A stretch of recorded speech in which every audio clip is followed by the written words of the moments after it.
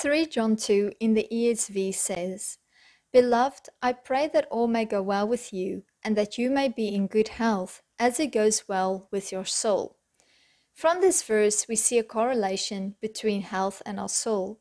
It indicates that our soul should go well or prosper first before the full measure of good health can be obtained. We see this principle at work in our everyday life.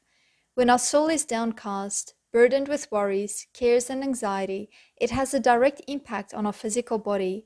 Our muscles become tense and we feel fatigued. We struggle to sleep, we lose our appetite or increase our appetite. When it goes well with our soul and it prospers, we see the positive effects it has on our bodies.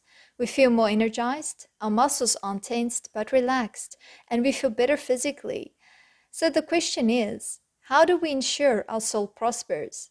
Simply by rejoicing in the Lord, by keeping our lamps full when we spend time with Him and in His presence, and by keeping our focus and attention on Jesus rather than our surroundings. That is how we keep our soul healthy and our soul prospering. Take this verse in 3 John 2 and declare it over yourself and your loved ones, because there is so much power in God's Word.